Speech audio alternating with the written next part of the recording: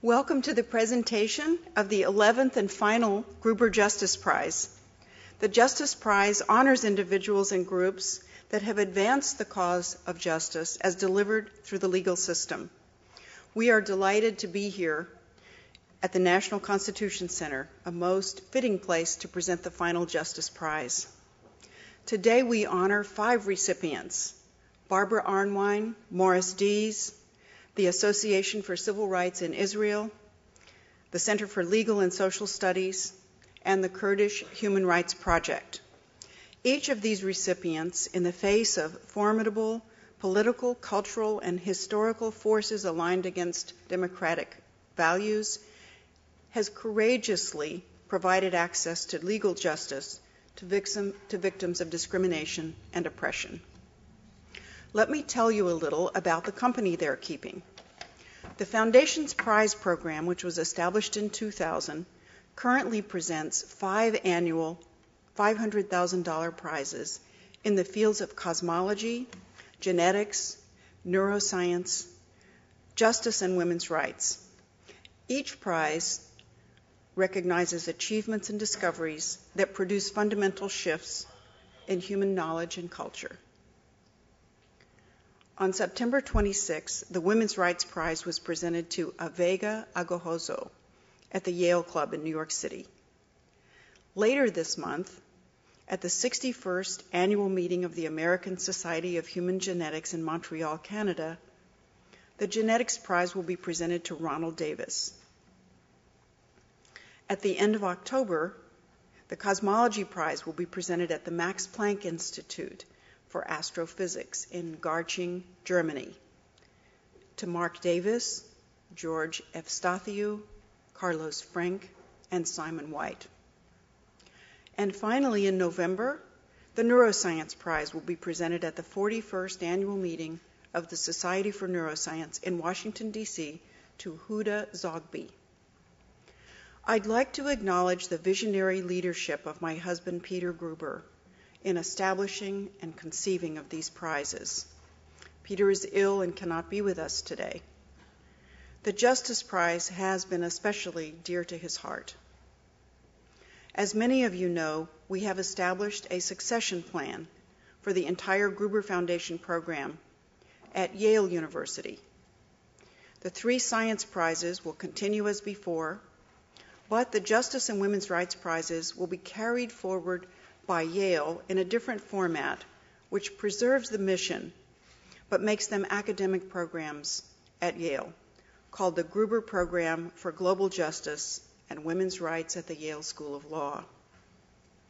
We have found a strong partner in Yale, and the missions of the Justice and Women's Rights Prizes will be well served by the new program, albeit in a different form. With enthusiasm for the future and a bit of nostalgia for the past, please join us in full appreciation of this final ceremony.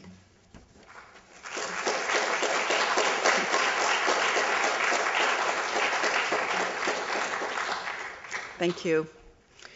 We have awarded the Justice Prize annually to acknowledge courageous efforts and to encourage further advancements toward bringing about a fundamentally just world. To say a few words about our laureates, let me present an advisor to the Justice Prize, Ramon Mullerat, here from Barcelona, Spain, where he is a practicing lawyer. Mr. Mullerat is a former president of the Council of the Bars and Law Societies of the European Union and was co-chair of the Human Rights Institute of the International Bar Association. Ramon.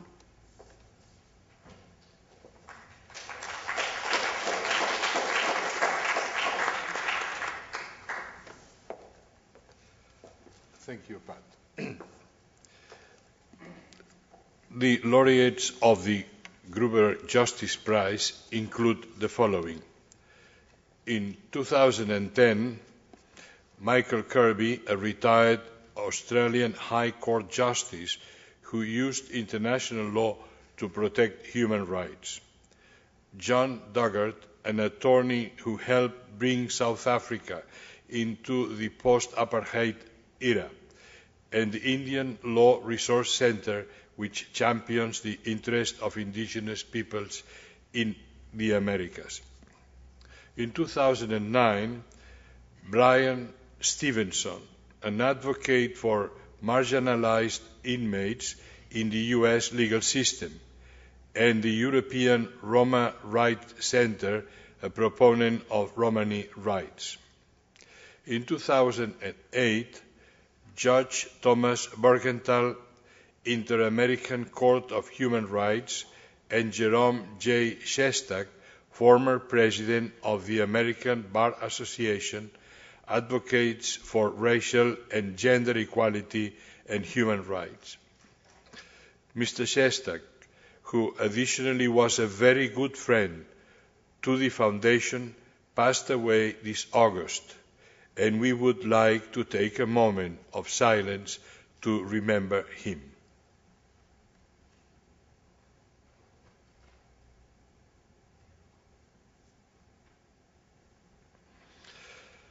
In 2007, Judge Carmen Argibay of Argentina, Judge Carlos Cerda of Chile, and Mónica Feria of Peru for human rights work locally and internationally. In 2006, Aharon Barak, the retired president of the Supreme Court of Israel, was awarded for championing an activist judiciary and the rule of law and democracy. In 2005, Malaysian attorney Dato' Param Kumaraswamy was awarded, who, at considerable risk to himself, stood up for the independence of the judiciary. In 2004, Chief Justice Arthur Chaskalson and then Deputy Chief Justice Pius Langa for helping to establish South Africa's constitution as a model for modern democratic societies. In 2003, Madame Justice Rosalie Silberman Abella and Madame Justice Bertha Wilson of Canada's Supreme Court for upholding the rights of women and minorities. 2002, Falisam Nariman, a member of the Parliament of India and senior advocate of the Supreme Court, for helping establish the rule of law in India. In 2001, Anthony Gabe, former Chief Justice of Zimbabwe, and the Law Society of Zimbabwe for upholding the independence of the judiciary.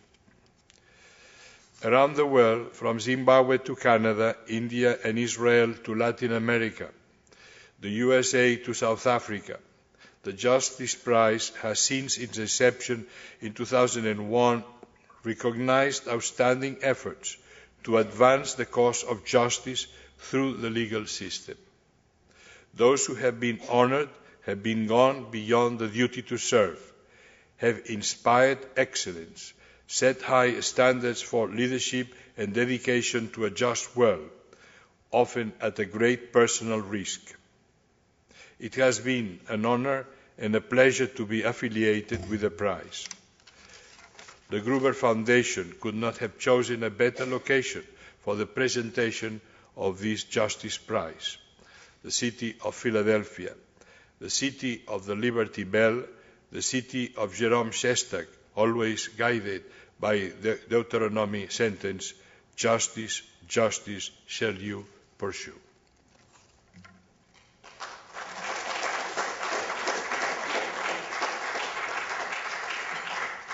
Thank you, Ramon. And now to the presentation of the 2011 prize. A distinguished international board of advisors has guided the selection of this year's recipients, and its members are Carmen Maria Argibay, Arthur Chaskalson, who has served as the chair, Param Kumaraswamy, Bernice Donald, Michael Kirby, Robert Cushion, and Ramon Muyirat. Nothing gives my husband Peter and I greater satisfaction than the knowledge that the selection rests in the hands of these capable advisors. We deeply appreciate the expertise, the integrity, the commitment, and the enthusiasm the advisors bring to the judging process. Before we ask the recipients to step forward, I would like to present Robert Cushion, an advisor to the Justice Prize.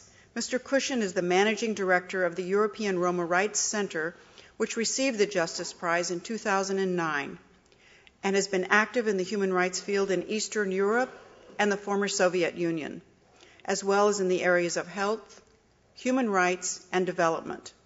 He has served in the office of the legal advisor of the United States Department of State and as liaison to the International Criminal Tribunals for Yugoslavia and Rwanda.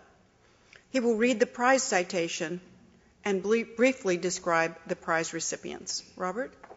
Thank you.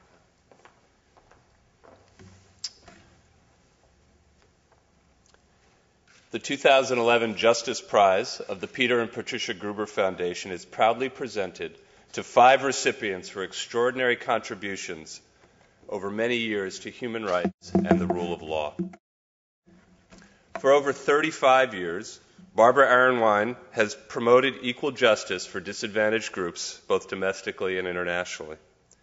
For more than 40 years, Morris Dees has battled the many faces of injustice in defense of vulnerable groups.